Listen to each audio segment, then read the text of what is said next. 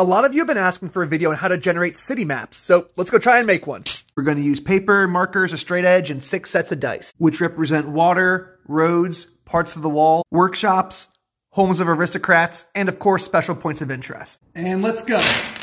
First, connect your water pieces as like a river emptying into a harbor. To make our wall, we're going to mark the boundaries of our city, and the white dice are gates, special towers, or connecting points on interior walls. And connect them all with a double line.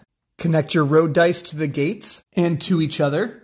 The manor houses I draw as double blocks with numbers representing relative size. But of course the palace gets a little extra flair. For the red dice, the number represents how many different workshops there are in that particular district.